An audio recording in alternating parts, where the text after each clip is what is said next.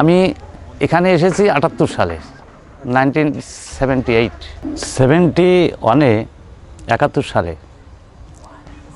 এবং তার আগ মুহূর্ত থেকে তখন পূর্ব পাকিস্তান ছিল। মুজিবুর রহমান দেশ স্বাধীন করার জন্য খুব চেষ্টা করেছিলেন আওয়ামী লীগ থেকে, এবং উনি বিপুল ভোটে জয়ী হওয়ার পরে পশ্চিম পাকিস্তানি সেই খান সেনারা যেভাবে অত্যাচার করেছিল, তাদের অত্যাচারের ধরনটা ছিল হিন্দুদের উপরে, আর মুসলমানদের উপরে অত্যাচার করেছিল যারা একান্তভাবে মুজিবুর রহমানের অনুগামী।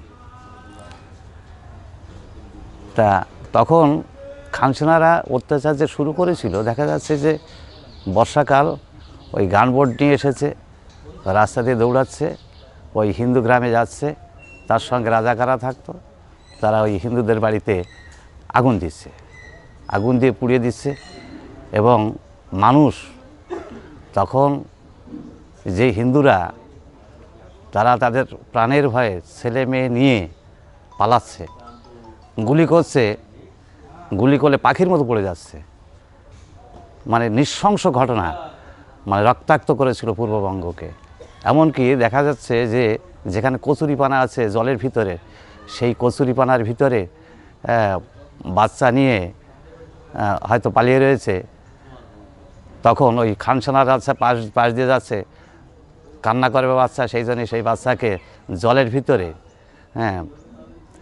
মেরে ফেলতে বাধ্য হয়েছে শুধু প্রাণের ভয়ে, এমন পরিস্থিতি।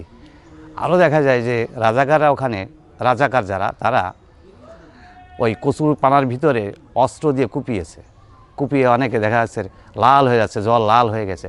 এরকমের বিভৎস অবস্থায় তৎকালীন সময় পূর্ববঙ্গে হয়েছে। এবং সেই সময় আমার বয়স এই 12-14 বছর বয়স, তখন 12 দিন ধরে আমার বাড়ি হচ্ছে গোপালগঞ্জ সাব ডিভিশন, এখন গোপালগঞ্জ জেলা হয়েছে, টুঙ্গিপাড়ার কাছে বন্যবাড়ি গ্রাম। আমরা যখন আসি নৌকোযোগে ওড়াকান্দির কাছে দোদকুরে নৌকাটা রেখেছিলাম, সেখানে হাজার হাজার নৌকা মুসলমানরা লুট করেছে।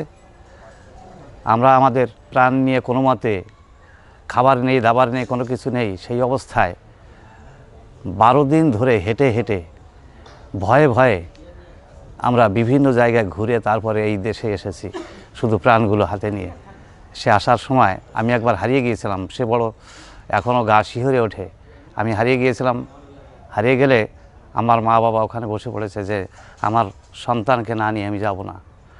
আমার এক সন্তান ওই দেশে থাকতে ওই গণ্ডগোলের সময় মারা গেছে, বিনা চিকিৎসায় আমরা ডাক্তার দেখাতে পারিনি, কারণ তখন খান সেনারা এমনভাবে আক্রমণ করছিল, রাজাকাররা এমনভাবে আক্রমণ করছিল যে আমাদের ডাক্তারের কাছে যাওয়ার মতন পরিস্থিতি ছিল না, রাস্তায় উঠতে পারতাম না, চলতে পারতাম না। সে অবস্থা আমার এক ভাই মারা গেছে, আর তখন আমাকে না নিয়ে আমার মা বাবা আসবে না। যাক, ভাগ্যক্রমে আমি দূর থেকে সাড়া দিয়ে এলাম, খুঁজতে খুঁজতে আমাকে পেয়েছে। আমরা তখন এখানে বাগদায় এসে উপস্থিত হয়েছিলাম। তখন দেখেছিলাম যে পথে কত নৃশংস ঘটনা, কত লুটপাট, কত মারামারি, এবং কোনো জায়গায় পথ রক্তে লাল হয়ে গেছিল। এবং যেটা শোনার কথা, আমি তখন তো বরিশালের কথা, আমি বরিশাল যাইনি, কিন্তু শুনেছি যে বরিশালে এমন রাইট হয়েছিল যে সেখানে মানে নদীর জল মানে লাল হয়ে গেছে রক্তে। এমনকি ওখানে দেখা গেছে যে সব মানুষ ধরে এনে লাইন দিয়ে মেশিন গান দিয়ে গুলি করে মেরে দিচ্ছে, এখন পাখির মতো পড়ে যাচ্ছে, হাজার হাজার লোক এভাবে মারা গেছে। আর আমি যেটা নিজ চোখে দেখেছি যে কত সন্তানকে মা মেরে দিয়েছে। আমার ভাই বিনা চিকিৎসায় মারা গেছে, ডাক্তারের কাছে যেতে পারিনি, আমি হারিয়ে গিয়েছিলাম। সে যে কী বিভৎস অবস্থা, খাওয়া নেই, দাওয়া নেই, কোনো দিন হয়তো এক শ্বাস জুটলো, দুটো মুড়ি খেলাম কি খেলাম না, 12 দিন এইভাবে ঘুরে ঘুরে ঘুরে ঘুরে আমরা এই দেশে এসেছি। সেই নৃশংস ঘটনা এখনও মনে পড়লে গায়ে কাটা দেয়, শিহরে উঠি। আমি এখানে এসেছি প্রায় 45 বছর।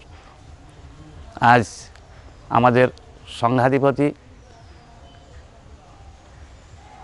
শান্তনু ঠাকুর মহাশয়, তার আন্তরিক প্রচেষ্টায় আমাদের মাননীয় প্রধানমন্ত্রী নরেন্দ্র দাস দামোদর মোদী মহাশয় আমাদের নাগরিকত্বের ব্যাপারে যে নাগরিকত্ব আমাদের দিয়েছে, এই জন্য চিরদিন আমরা তার কাছে ঋণী। আমরা ছিন্নমূল ওই দেশের মানুষ, আমরা হিন্দু মানুষ। আমরা এ দেশে এসেছি, এতদিন পরেও আমরা চিন্তা করতাম যে আমরা মনে হয় নাগরিকত্ব পাবো না, আমাদের ছেলেমেয়েদের কী পরিস্থিতি হবে। তাহলে আমরা যে চেষ্টা আমাদের মতো মহাসংঘ থেকে করেছিল, ঠাকুরনগর ঠাকুরবাড়ি থেকে, বড়মাঠ থেকে শুরু করে পিয়ার ঠাকুর মহাশয়, উনি কয়েকবার এমপি হয়েছিলেন এবং ওনার লিখিত অনেক কিছুই ছিল যেগুলো আমাদের শ্রদ্ধেয় সাংসদ শান্তনু ঠাকুর উদ্ধার করে ওনার প্রচেষ্টায়, ওনার একান্ত প্রচেষ্টায় উনি যে কাজ করেছেন, আমি ব্যক্তিগতভাবে মনে করি বাবা গুরুচাঁদ ঠাকুরের অপূর্ণ কাজ আজকে আমাদের মাননীয় সাংসদ এবং আমাদের সংঘাধিপতি উনি সেটা পূরণ কিছুটা করতে পেরেছেন। এজন্য আমাদের প্রধানমন্ত্রী, মাননীয় প্রধানমন্ত্রী, উনি আমাদের যেটুকু কাজ করে দিয়েছেন সেই জন্য তার কাছে চিরঋণী এবং কৃতজ্ঞ। এখন সিএ পাস হয়েছে, এটা তো আপনাদের যারা অত্যাচারিত হয়েছে তাদের কথা বলি, তার জন্য যখন সারা ভারতবর্ষে যে আগুন জ্বালাচ্ছে, বিভিন্ন রাজনৈতিক দল একটা ভুল বার্তা দিতে চাইছে, এটা থেকে আপনারা মর্মাহত হচ্ছেন?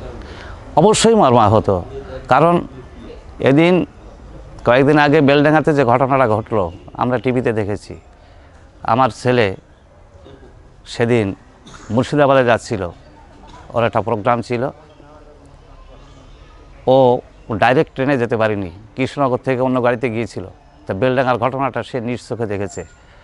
আমি মনে করি যে যারা আমরা সংখ্যালঘু বলি ঠিকই, পূর্ববঙ্গেও সংখ্যালঘু আছে, কিন্তু তারা যে মিছিল মিটিংগুলো করে, তারা এই ধরনের সরকারি জিনিস, জনসাধারণ জিনিস নষ্ট করে না, কিন্তু এরা যা নষ্ট করেছে, এরা এই ব্যাপারে আমি খুবই মর্মাহত। ট্রেনটা পুড়িয়ে দিয়েছে, যা কোনো দিন ঘটেনি। 15খানা বাস পুড়িয়ে দিয়েছে, যা জঘন্য থেকে জঘন্যতর কাজ। এ ব্যাপারে আমি খুবই মর্মাহত যে এরকমটা হওয়া উচিত হয়নি, এবং যারা করেছে তাদের উপযুক্ত সাজা হওয়া উচিত। আমার মনে হয়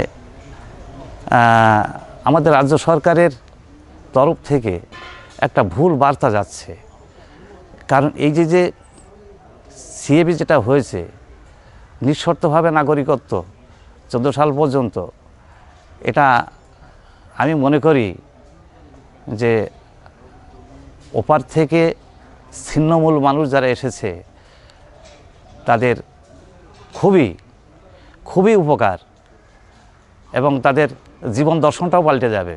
যে না, মানে এই দীর্ঘ 70 বছর ধরে যে আশঙ্কা নিয়ে আমরা ছিলাম, সেই আশঙ্কা থেকে এবার আমরা সেই মুক্তি পেয়েছি।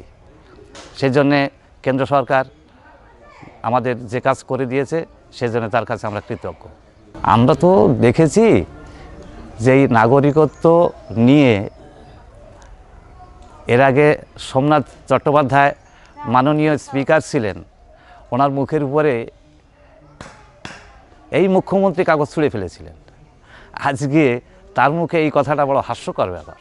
সাধারণ মানুষও এটা বুঝতে পারছে, এমনকি একটা ছেলে 14-15 বছর বয়স্ক ছেলে, সেও কিন্তু চিন্তা করলে তার উপলব্ধি করতে পারছে এটা ভুল কথা বলে গেল। সেজন্য মানুষ এখন সচেতন, তারা যতই ভুল কথা বলবে আমার মনে হয় তত পিছিয়ে যাবে।